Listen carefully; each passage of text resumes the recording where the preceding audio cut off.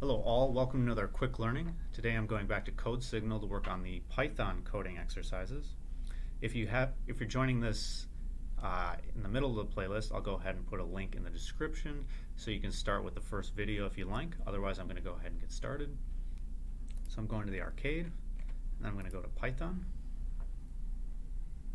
And we already did the collection's truthness. Now we're going to look at efficient comparison. So you'd like to write a function that takes integer numbers x, y, l, and r as parameters and returns true if x to the y lies in the interval l, r inclusive, and false otherwise. You're considering several ways to write a conditional statement inside this function. So it gives you three different options here, and it asks you what's the most efficient in terms of execution time. So these all do the same thing actually.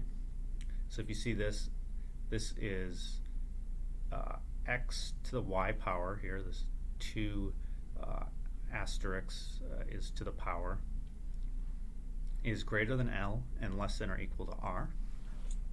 And then here they just split it out, x to the y power is greater than L and x to the y is less than or equal to R. And here they do x to the y and they check if it's in this range of L plus 1 to R plus 1. So it's not including L because it's adding 1.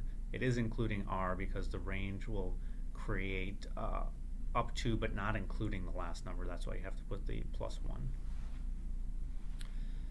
So it turns out that option 1 is the most optimal. And if you look at 1 versus 2, you can see that this one's just a little bit more efficient because you're doing this calculation, then you're doing this calculation, and then you're doing the comparison.